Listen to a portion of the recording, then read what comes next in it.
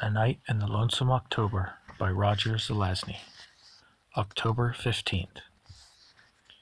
Continuing gray and drizzling, I made my rounds and got out early to check about the house. I'd gotten out several times during the night to move things a little further along. I was bone weary that morning, and Needle came by at dawn. "He was out again with his crossbow crew," he responded. "I'm not sure how many there are, but I can show you where one lives." "Later," I said. "I'm very busy." "All right," he replied. "Show you this evening, if we're both free." "Any word on the police?" "Police? What about?" "Never mind. I'll tell you when I see you later. Unless someone else does it first." "Till then," he said, and he darted off. I went and dragged the corpse till I couldn't manage another step. Then I dragged myself home. Jaws aching, paws sore, and my old injury from the zombie affair acting up.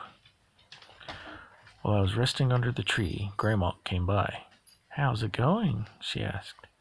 "Pretty fair," I answered. "I still have a long way to go, but he's stashed safe enough.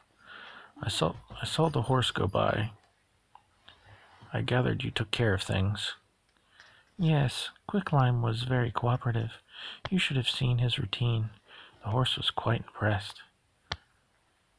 "Good. Has anyone seen it?" "Yes, I watched the constable's place earlier. An inspector was by there from the city. So were the great detective and his companion, whose wrist was bandaged. Poor fellow. Did they stay long?" "Not the inspector, but the detective stayed to visit the vicar and several others." "Oh my, I wonder what he told them." "I wasn't in a position to hear, but the detective did considerable strolling about the neighborhood afterwards. They even went somewhat afield toward the good doctor's place." "Didn't go off in the Count's direction, did they?" "No. They stopped and asked Owen about beekeeping, though. A pretext, of course, and I was near when they noted the arrow stuck in the side of your house." "Damn," I said. "Forgot. Have to do something about them." "I have to go bury some things now," she said. "I'll try to talk to you again later." "Yes, I have some work to do, too." I made my rounds again, then went off to drag the inspector a little farther along. Having done it both ways, they're easier when they're stiff than when they're limp, and he was limp again. Evening. Jack wanted to go out again. When it gets to this point in the game, there are always a few last-minute items on the shopping list. This time the place was swarming with patrolmen, some of them walking in pairs. Crazy Jill swooshed by at one point, turning a few heads. Through the open door of a gin mill I saw Rastov seated at a table, alone, save for a bottle of vodka and a glass. I wondered what happened to Quicklime on these occasions, if he's gone internal. A rat resembling Bubo scurried by, a finger in his mouth. Owen went staggering past with a pair of fellows, faces streaked with coal dust, singing something incomprehensible in Welsh. I saw Morris, bewigged, dressed like a woman, heavily rouged, holding on to McCabe's arm. "Party time," Jack observed, "before things start to get serious." An eye-patched man with shaggy hair, a terrible limp, and a withered hand staggered by, selling pencils from a tin cup. I went on point even before he emerged from the fog, recognizing from the scent that it was the great detective in disguise. Jack bought a pencil from him and paid him handsomely for it.